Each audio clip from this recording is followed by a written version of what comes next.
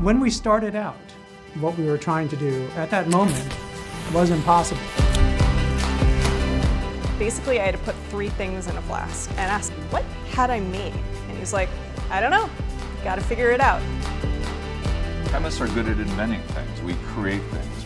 That can be harnessed in a creative way. The world is very bright for chemists to say, how do we harness this natural resource to improve society and the world? One of the unique things about being a chemical engineer is that you look at everything as an attemptable problem and that there's definitely a solution.